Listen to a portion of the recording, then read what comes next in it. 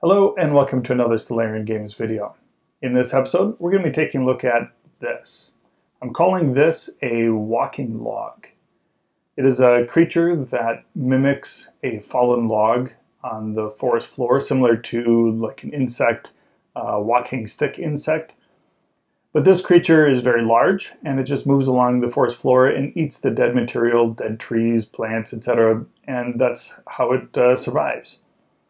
This particular creature has a structure built on top of it, which I imagine would be from a nomadic forest people that would tame these large creatures and turn them into essentially beasts of burden for them. But they would be able to move around the forest on these large creatures so that they're not stuck in one place, but also have a place to live. So this one I imagine being a very large creature, kind of the center of the village.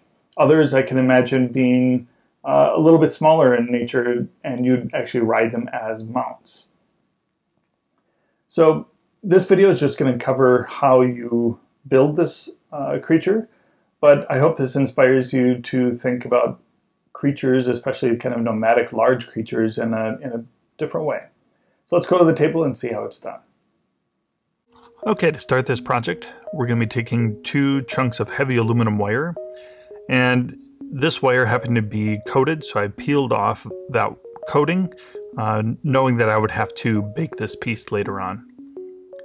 Putting it into a vise and doing a very rough twist on the wire, and creating the armature for the creature itself.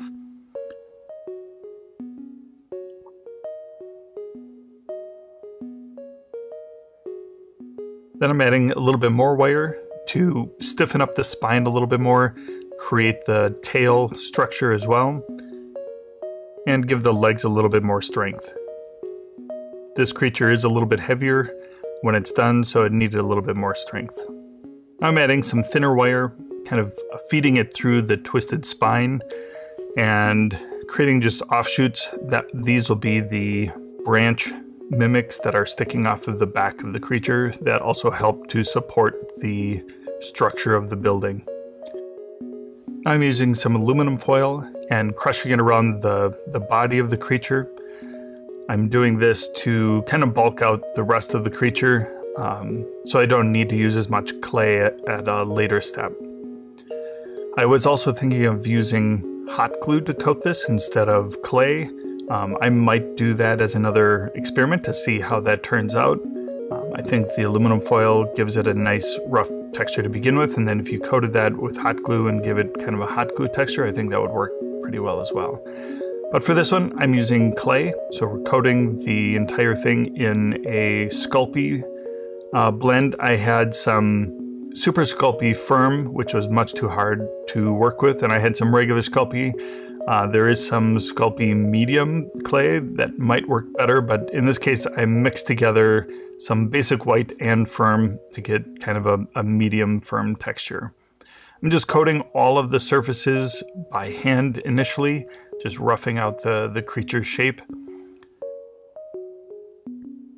Smoothing out as much of it as possible so that there isn't any obvious clay overlaps between where I'm adding it. Now I'm using a silicone sculpting tool and just going in and giving it a rough texture. I'm adding a little bit more clay for the mouth and adding some basic teeth underneath. I wanted this to be kind of a suckerfish look to it with a downward facing mouth, one that wouldn't be noticed if you were walking past, but gave it kind of rough square teeth for just chewing up logs. Again, using the sculpting tool, giving it the texture of the bark, and coating pretty much the entire piece in this bark texture. Now I added a little bit more clay for the eye, kind of around the eye socket itself, and then some fine details around where the branch edges are. I spray painted the entire thing in flat black, and now I'm coming in with a dark brown dry brush to coat the bark look. Now I'm using a variety of different browns, burnt umber, raw umber, and raw sienna to coat the piece with varying levels of dry brush. I didn't want it to have just a static brown look. I wanted to have quite a dynamic look to it.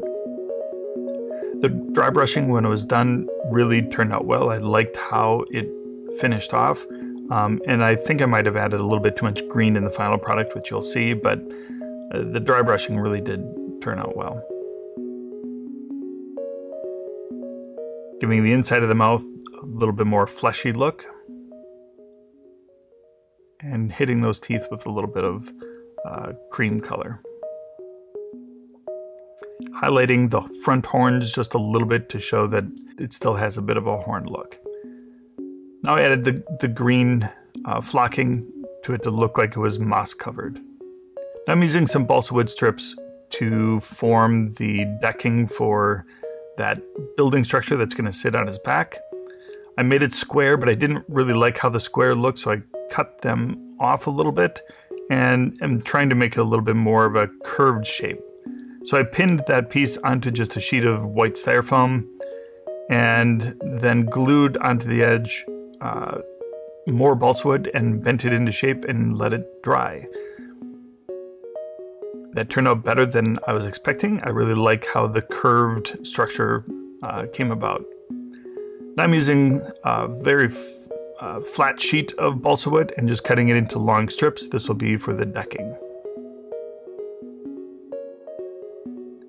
I'm putting a little bit of glue along the edges where the decking would be touching and just going along, kind of stacking that decking into place, leaving some gaps to look like it's kind of rough-hewn decking.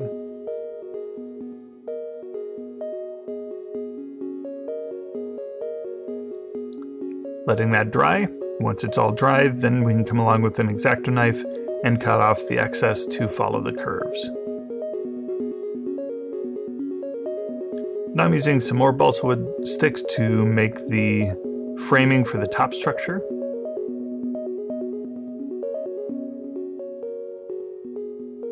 Putting in a center post, hot gluing all of those onto it so that it's easy to work with. Putting in a front post and a center post as well. And then that will form the slant of the roof. These were a little bit tricky to cut along the sides. You're working with a very small little surface, and hot glue is not the most finesse of glues, so it worked, but it took a little bit to kind of get into place. Now I'm using some medium weight chipboard to form the roof. I just kind of formed it with a front arc and then bent it by hand and put a little strip of balsa wood on top. The roof is a separate piece so that it can be taken off and you can access the interior. I'm just cutting strips into that chipboard, and I'm going to use the scissors to cut off small chunks. This will be for the shingles on top of the roof.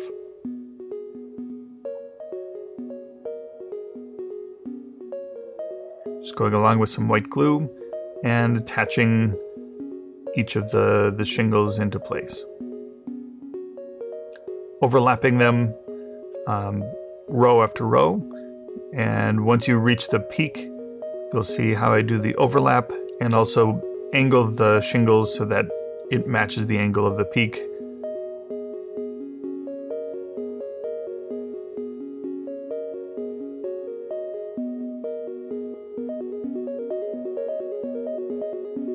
Spray painted all of that flat black and then came along and did a dry brush of that dark brown again. This will be for the structure as well as the roof. Once that's dry, then we can come along with a lighter tan color and dry brush that on.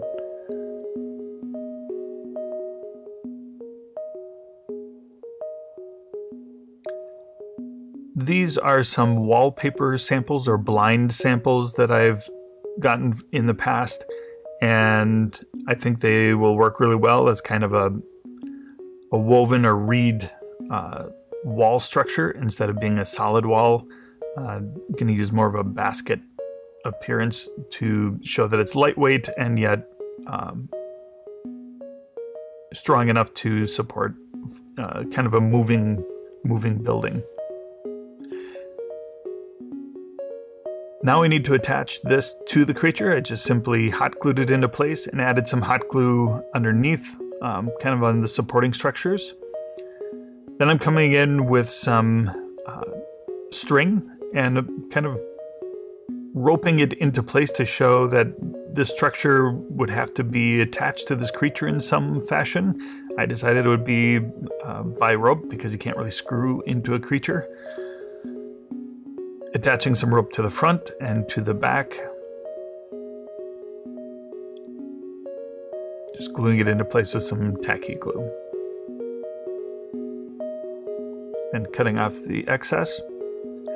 I'm coming along with a small brush and white glue and just hitting the top of the roof and giving that a flocking coat as well.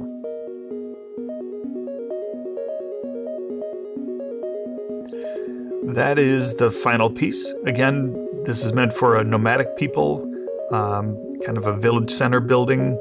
I imagine kind of market tents expanding away from this as they would, have people come in, visit this village, and then move along to the next location. So if you like this video, please hit the like button and subscribe. And if you wouldn't mind sharing it with other people to help grow this channel, that'd be fantastic. Thank you.